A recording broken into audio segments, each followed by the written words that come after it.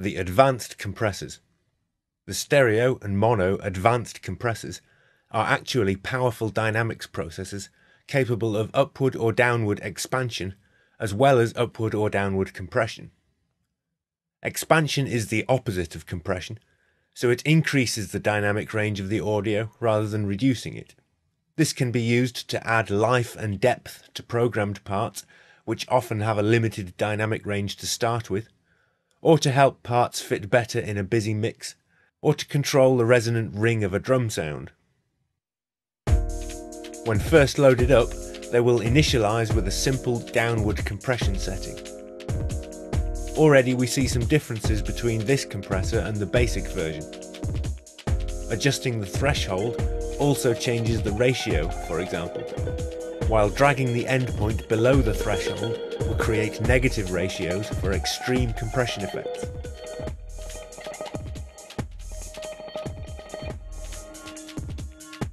The time constants can be adjusted by dragging up and down over the attack and release parameters,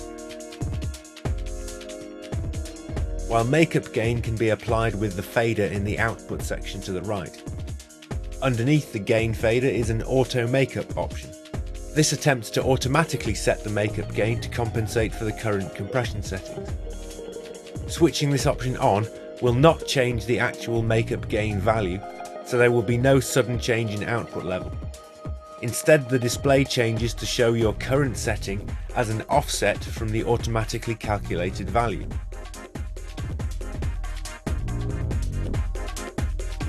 Now, any changes you make to your compression transfer curve will also change the makeup gain, and you can see by how much it has changed by turning auto makeup off.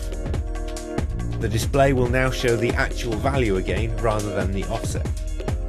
As a general rule, it is good practice to set the makeup gain such that bypassing the compressor doesn't cause large volume changes. Otherwise, it is difficult to judge your settings. So far we have created downward compression transfers with a hard knee.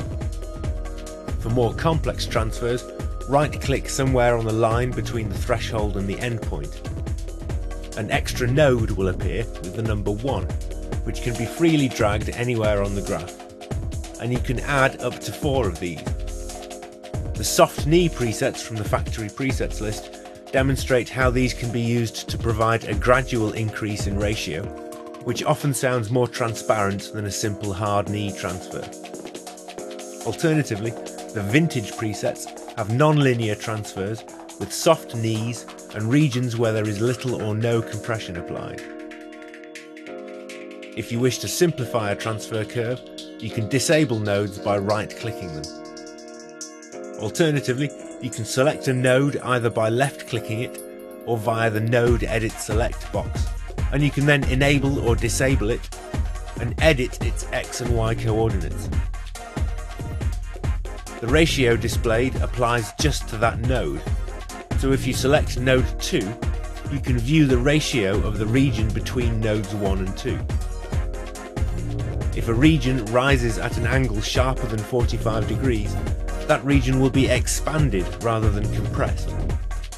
The punch-up presets, for example, apply simple hard knee upward expansion with a very fast attack time, and are good for adding life to programmed drum parts. Selecting the endpoint shows a ratio slightly over 2:1, which indicates that the very loudest input signals will be compressed rather than expanded. However, as the entire transfer curve is above the 45-degree x equals y line, there is no gain reduction applied. Rather, there is an increase in gain for signals above the threshold, so we refer to the region between the threshold and the first node as upward expansion, and the region between the first node and the endpoint as upward compression. In this case, any gain compensation will need to be negative.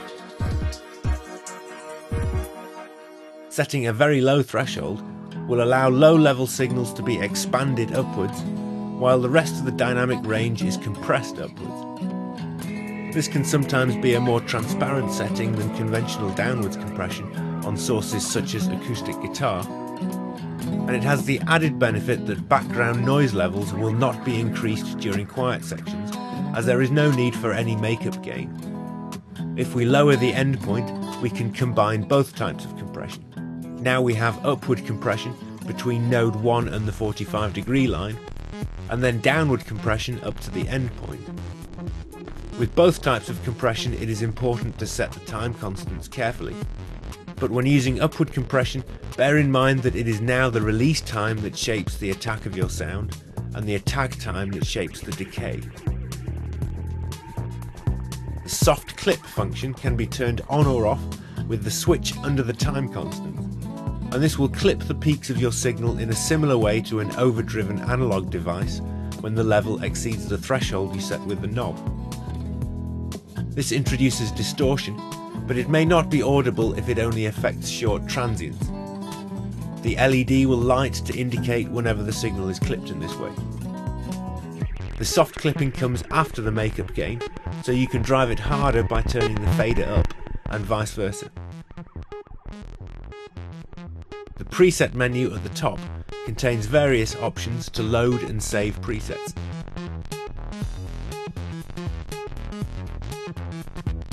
User presets will then appear in the user presets list. The preset menu also allows you to copy your current settings. If you then switch to memory B, you can paste these settings, make adjustments, and then compare the tweaked setting with the original by switching between the two memories. Alternatively, you can load up totally different presets for each.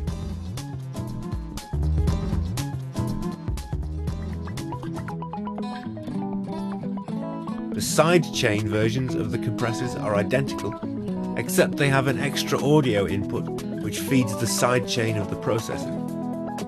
They don't do much without these inputs connected, so you will normally need to use them inside racks. The rack filters chapter shows how to set up the routing so that the sidechain is fed from a different track to the main audio input. For example, to duck the level of the bass on each kick drum hit.